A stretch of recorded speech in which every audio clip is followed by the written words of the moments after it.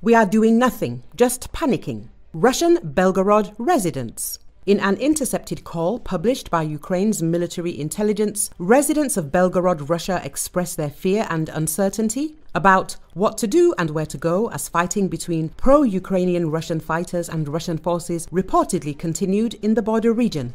In one recording, a woman tells someone seeming to be her husband, "There is a house-to-house poll about evacuation. We did not open the door. They are asking who is evacuating and where." The woman says that a friend, Zhenka, living nearby, received an offer to evacuate to neighboring Voronezh, west of Belgorod. That's what they offer. But there are no offers anywhere else, the woman tells the man. "We are doing nothing, just panicking and waiting for something I can't even tell for what exactly." Meanwhile, another intercepted call published by RBC-Ukraine suggests local authorities are blocking evacuations. Korochansky, a district in Russia's Belgorod region, was shelled and taxi drivers were shot at. "I don't know how our people will get there," a woman says. "The rail line has already been unhooked. That's it. No one is allowed to go there or back. I don't know." A Kyiv Post source in the Ukrainian security services said that Belgorod authorities are blocking Russian civilians' evacuation to keep people present in the region for the March 15th to the 17th election. Starting last Tuesday, anti-Kremlin Russian volunteer fighter groups, the Russian Volunteer Corps, Freedom of Russia Legion and the Siberia Battalion began battling the Russian army in a rebellion meant to coincide with Putin's sham elections. The leader of the Russian Volunteer Corps, Denis Nikitin, called on locals to evacuate. French troops will not attack Russia if they are deployed in Ukraine, Macron.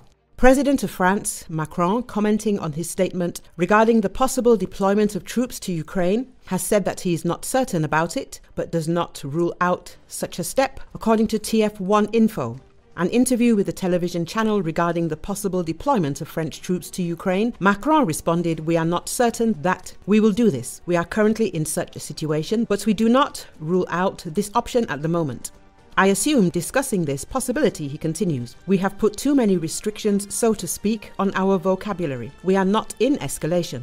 We are not in a state of war with Russia. We just need to be clear. We must not allow Russia to win," Macron adds. The president of France is convinced that the war in Ukraine is existential for our Europe and for France. France is a force for peace. Just today, for there to be peace in Ukraine, we must not be weak. And so we must consciously look at the situation, and we must, with determination, will and courage, say that we are ready to use means to achieve our goal, which is to ensure that Russia does not win, Macron states. He has noted that in recent months, the situation has become much more complicated for Ukraine. "And so I tell you with great responsibility, the beginning of 2024 must be a start for us," Macron says. He is convinced that if Russia wins in Europe, there will be no more security, as Russian dictator Putin does not abide by his commitments and will not stop at Ukraine. The security of France, the security of Europe and the security of the French are at stake, Macron believes. Regarding the new escalation that will drag us all into the conflict, Macron has said, "I sincerely hope this is not the case. Undoubtedly today Russia is an enemy. The Kremlin regime is an enemy. I have always said this. We are not at war with Russia and the Russian people, and we support Ukraine. If Russia continues its escalation, if the situation worsens, we must be prepared. And we will be prepared," adds the president of France. Ukrainian intelligence intercepts conversation, evacuation ongoing in Russian Voronezh, Belgorod Oblast. Ukrainian defense intelligence has reported that authorities in the Russian Federation's Belgorod Oblast decided to evacuate local residents due to the operations carried out by Russian military volunteer groups. Intercepted conversation of a resident of the Russian Federation, a fragment of which was provided to Ukrainska Pravda by a source in Ukraine's defense intelligence, confirmed this. An intercepted conversation with a local resident indicates that the people of Voronezh district, Belgorod Oblast, Russian Federation, are being evacuated. Uncle texted, basically, that buses are standing or going. Voronezh is being evacuated. Mom called me. Dima called. They said they were evacuating, says intercepted conversation. Vyacheslav Gladkov, the governor of Belgorod Oblast, reported on Telegram that the Voronezh city district was again attacked by the armed forces of Ukraine. Gladkov stated there are casualties in the city.